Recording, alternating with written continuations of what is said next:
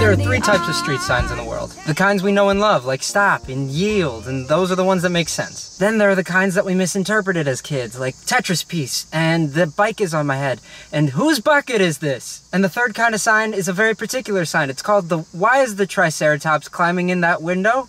Because your guess is as good as mine. I've been told this is a misinterpretation from me as a kid, reading into a robber breaking into a house. But I don't think that robbers have 4 legs and a tail and a Triceratops head. People have tried to explain that sign to me and I've told them stop that. I don't want to know what it really is, because I already know what it really is. That's a goddamn Triceratops trying to get in a goddamn house window. All I want to know is why. What does he want in there? What's in there that's important to him? What does a Triceratops need to steal from a house? What does a Triceratops need to be in a house for? Okay, that's the whole video.